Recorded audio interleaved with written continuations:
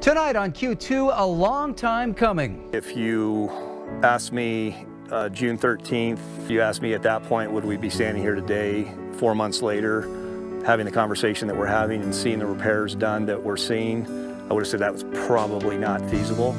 The northeast entrance to Yellowstone will finally reopen to visitors. We get a sneak peek of repairs as local business owners patiently await the big day. Plus a brush with fame, or in this case, a moose. Was running down the, I think mostly the sidewalk. I think he did obey the laws of the road and didn't get on the street too much, which was good. A new video shows Billings Bullwinkle coming stunningly close to a man as he sits on a bench. We'll have an update in tonight's Moose Chronicles. And I'm Casey Conlon. Coming up, we'll tell you how this hotel shuttle bus played a key role for a woman who is now the proud mom of a new baby boy. the MTN News starts right now. From Montana's news leader, this is the MTN 10 o'clock news. Well, good evening, everyone, and thanks for joining us tonight. I'm Russ Riesinger. We begin with some breaking news. 3 people were transported to the hospital, and Rimrock Road is closed for several blocks going west from Beth Drive. Lieutenant Brett Becker tells me a black Mazda was driving at a very high rate of speed west on Rimrock, passing several cars before colliding with a vehicle that was backing into its driveway. Several people had to be extricated. At least one of the patients has very serious injuries, we're told. The investigation is ongoing and the crash team will be on the scene for several hours. It's a day many have eagerly been awaiting. Huge portions of Yellowstone National Park will once again be open to vehicle traffic as the northeast entrance near Cook City is set to reopen Saturday. MTN's Jackie Coffin got a tour of the rebuilding progress today, and here's what it means for park officials and local businesses alike. These road closed signs at the northeast entrance of Yellowstone National Park are about to be a thing of the past. On Saturday, these roads will reopen to public vehicle traffic for the first time in 4 months. But Thursday morning, I get a look ahead. I'm about to hop in the car with Superintendent Cam Shawley for a look at the roads that went from wrecked to repaired. Looking up, the beauty of Yellowstone in the fall is on full display. But what park officials are eager to show off Thursday is what you see by looking down. I think if you asked me June 13th, you asked me at that point, would we be standing here today, 4 months later, having the conversation that we're having and seeing the repairs done that we're seeing, I would have said that was probably not feasible. 4 months later to the day, construction crews are finishing up repairs that will once again allow vehicles to drive through the park from Cook City to Mammoth, West Yellowstone, and beyond. I've never seen this level of coordination and collaboration in such a short amount of time getting so much done. The repairs have come at no small cost. Shawley says the Park Service has spent about $50 million and has brought in about 300,000 tons of material to repair these roads. As this entrance to the park gets set to reopen, businesses in the gateway communities of Silvergate and Cook City are closing. I am actually about 20 minutes from leaving Silvergate for the season, but you know, it's next season. We're opening back up November 18th to, accommodate cross-country skiers, snowshoers, and people who want to go see the wolves in the park after such a long time of no one getting into Lamar Valley. The only park road left open for regular vehicle traffic this winter will be from Gardner to Mammoth, and that's the last section of major road repair the park has to complete. Shawley says that will open November 1st.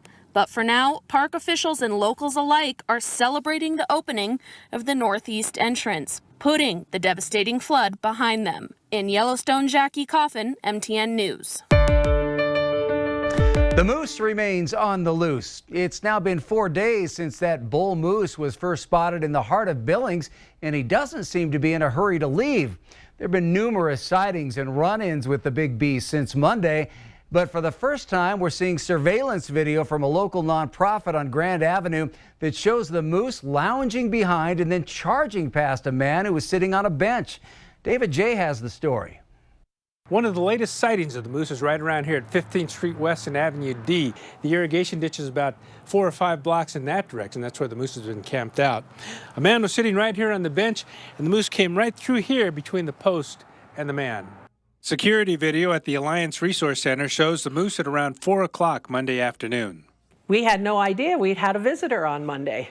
We actually had two. One was a nice gentleman sitting on our bench enjoying that beautiful day that we had Monday.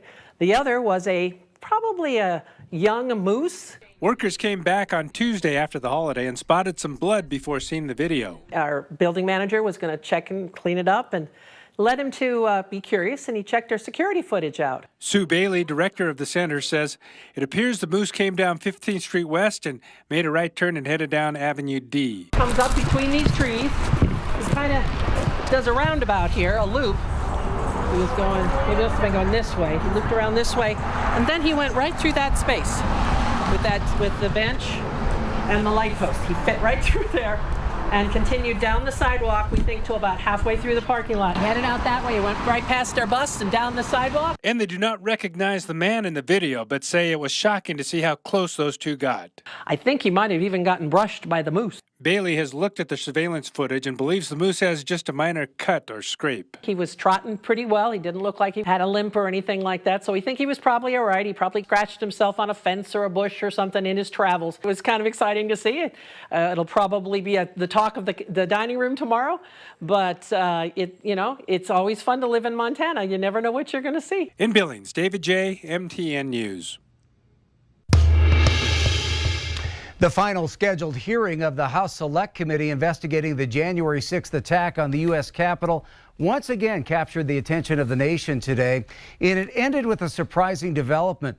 As that hearing wrapped up this afternoon, the committee voted and unanimously approved a subpoena summoning former President Donald Trump to appear before the panel. Before that decision, the committee introduced new information from the Secret Service about the possibility of violence leading up to January 6th. Each committee member also spoke, summarizing their overall allegations that former President Trump was at the center of the attempt to overturn the 2020 election results. Former President Trump responded online saying he refuses to be intimidated, calling the committee a, quote, total bust. The government announced today that Social Security recipients will see the biggest bump in benefits in 40 years. The Social Security Administration says payments will be adjusted by 8.7% in 2023. That's an average of $140 per month. This issue directly impacts a lot of Montanans. According to U.S. Census data, 1 in 5 Montanans are over the age of 65, and that number is only expected to increase. That announcement comes at the same time the government reported that inflation grew at 8.2% on a year-over-year basis.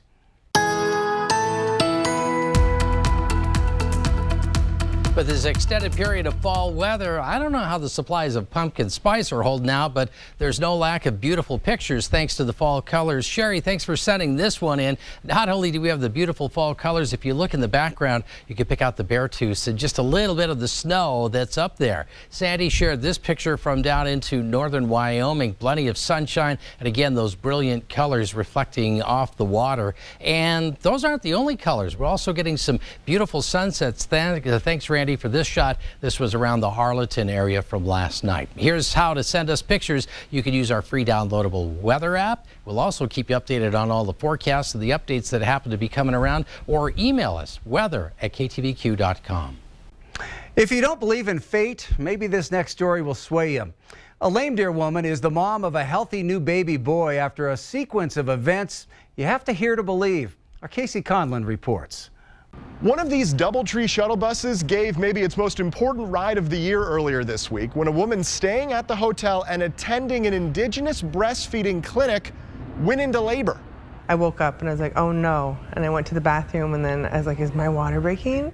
It was news Misty Pipe really didn't want, at least not this week, during Montana's first ever indigenous breastfeeding counselor training course. I came up and I was like, okay, I have no early signs of labor. This is good.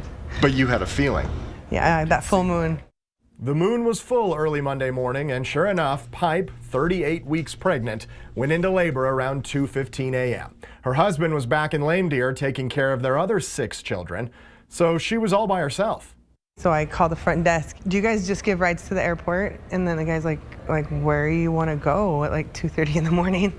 besides the airport. And I was like, well, I was just wondering if I could catch a ride to the clinic. I was like, I think I'm in labor. And he's like, oh my God, yes, for sure, come down right now. Oh, catching a ride. The driver took Pipe to Billings Clinic to meet her trusted midwife, Chantel Blackwell. What happened next was an experience Pipe will never forget. She was like, you know your body, so you could do this. So when he started coming out, I reached down and I grabbed him out, and then I was like, I don't have no one to cut the cord. And she's like, you're gonna cut your own cord. And I was like, oh my God, I've never cut my own cord. As if this story wasn't good enough, Hochschiele Jr. was the first Indigenous baby born on Indigenous Peoples Day at the clinic this year. It also happened to be Pipe and her husband's 12th anniversary. But all she could think about was getting back to the training course. I was like, well, if you guys discharge me, I could still make it. And then she's like, you need to quit it with that conference. She's like, you're not gonna make that conference. She stayed at the hospital Monday, but both she and Hochschiele were back Tuesday for the 45-hour week-long clinic, crucial to rural reservations. It's a system that has really neglected a lot of our Indigenous families for decades, and the result of that is extremely low breastfeeding rates. I successfully breastfed my 6 other children. When a woman calls me at like 3 in the morning and is like, I'm just gonna give them a bottle, I'm just gonna do formula feeding, and I'm just like, no, you got this, you know, you're gonna coach them through it and stuff. And so it's really important to kind of call that back and bring it back into our community. It's not the only important thing she'll be bringing back. In Billings, Casey Conlon, MTN News. Organizers say breastfeeding is 10% less prevalent on reservations than the Montana state average. They're hoping to change that as Pipe and 32 others bring back the knowledge and certification to their own community.